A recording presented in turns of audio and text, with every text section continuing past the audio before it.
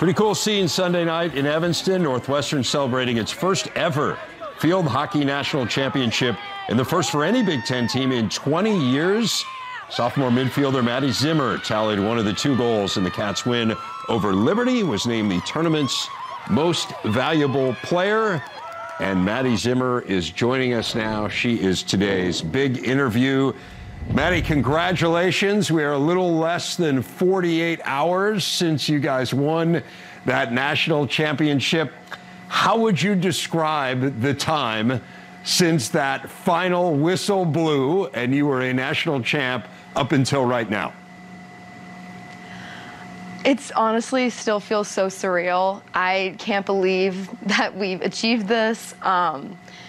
We worked so hard for this. COVID really tested us and challenged us, but I think we rose to that challenge, and we're all just so excited, and I couldn't be happier for my teammates, my coaches, the rest of Northwestern. What's been the coolest moment since the end of the game? The coolest moment? Honestly, probably right at the end of the game. I jumped on Annabelle Skubish's back, and we did like a big dog pile. And I mean, I think that's a dream that every field hockey player has since they're little, dog pile at the end of the game. And I keep replaying that moment over in my head. It's amazing. I loved the scene that we just showed of you getting off the bus there on North Campus and having all the marching band and lots of Northwestern fans there to greet you. Give us a sense of what that trip home was like. It's a pretty long trip home, but it was a nonstop party. We couldn't wait to get back. Seeing everyone lined up there, the band, that was insane. We were so excited and really, really happy that the rest of the athletic community wanted to share this with us and was there to support us. We really couldn't have done it without all of them. And it was a really, really cool experience to share with everyone. Let's talk about the game a little bit. Liberty really took it to you at the beginning of the game. I mean, they came out with a ton of energy in the first quarter. They earned a bunch of corners, and it felt like they were kind of controlling the game early on. What was going through your head in that first quarter? The first quarter obviously was a little shaky. They outshot us and had more corners, but I think we were a little nervous in the beginning, but Annabelle is just rock solid in the goal. We have one of the best defensive corner units in the country, and they really stepped up when we needed it most. So credit to them in that first quarter. They really kept us in the game. So you completely dominated the second half. I mean, you totally flipped the script on this game. What changed? At halftime, we really had to talk about the kind of energy we were bringing. We were playing a little frantic, so we knew we had to keep the energy high, but kind of level ourselves so that we were playing our hockey. We weren't focused on the atmosphere or the other team. It was just us, and I think that we really started to play our game in the second half. Your team lost 5 games this year, which is tied for the most ever for a field hockey national champion. I'm not sure if you're aware of that. Now, part of it is the Big Ten was insanely good, and we chronicled that all year, just how dominant this league was. But it did seem like you guys went from being a very good team to being a great team. Was there a moment where you felt like that switch got flipped for your team? I think the first game of the NCAA tournament for us, when we played the 3-time defending national champs, UNC, and we came out on fire, attacking. Our defense was really, really solid. And I think that was the moment when we realized, hey, we could really go all the way. Of course, Tracy, Will, and Georgia believed in us the entire time. They knew we could do it. But I think that was the moment that the team kind of realized, we could do it.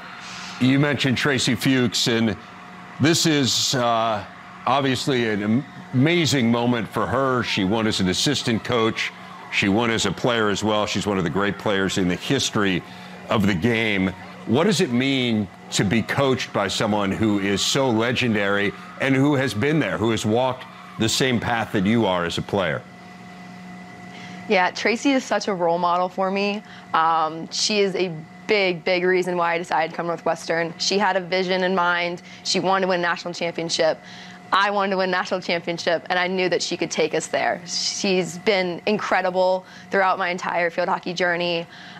She's incredibly supportive of all of like the USA events that we're going to, and she's just the coolest person. I'm so lucky to have her as a coach, and she will be a mentor for many years to come. Yeah, you were a top 10 national recruit. You were in a field hockey hotbed of central Pennsylvania. As you thought about different schools, I mean, Northwestern has a history of being very good in field hockey, but it's a long time ago. I mean, it's certainly not in your lifetime where they've been anywhere near this level. What made you decide Northwestern, maybe rather than some schools that were annually playing in the Final Four? I think that I could really see like the potential with the program. They were recruiting world-class players. Tracy, obviously, is a big, big reason I came here. The academics are amazing, and my visits were incredible. The team chemistry, I felt like I could really fit in. Kayla Blass is also a big reason that I came to Northwestern. She is one of my closest friends, and she did such a great job kind of recruiting me as well. She's the type of person that I knew that I wanted to be friends with, and I knew would be a great teammate, and she has definitely lived up to that. You tore your ACL your senior year of high school. How tough was that to come back from, and in what way, if any, did it impact your thoughts in recruiting? So that was a very trying time. Not a fun way to end my senior year, but I had constant support from Tracy, my teammates at Northwestern, the girls that are in my class now.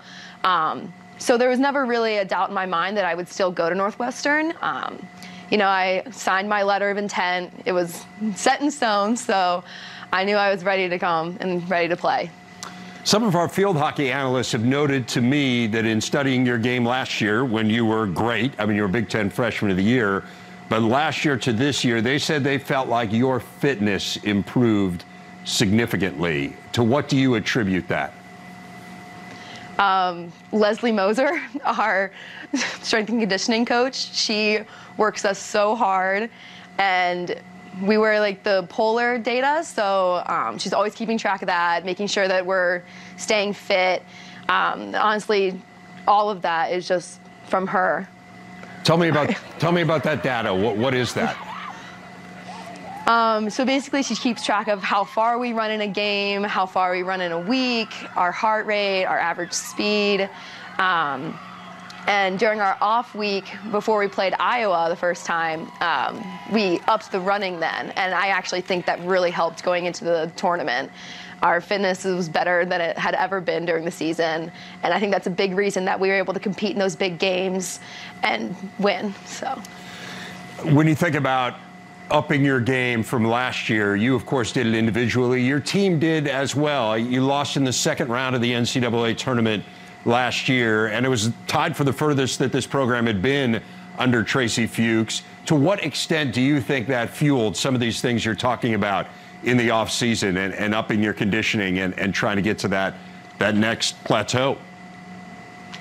Yeah, so we beat Iowa twice that season and then had to play them again in the Elite Eight, and I just don't think that we came together as a team in that game, and I think having to play them again in the Elite Eight this year, it was, you know, it was for revenge. We wanted to go to the Final Four. We were so close last year, and we knew we wanted it more this year. And I think we showed that. Lauren Wattis' goal was insane. It was so exciting, and I think that we really, really picked it up in that game. So you were the Pennsylvania Player of the Year in lacrosse as well, I noticed. Any thought of jumping over and playing for Coach Imani Hiller? Because you may have heard she's got a pretty good program, too.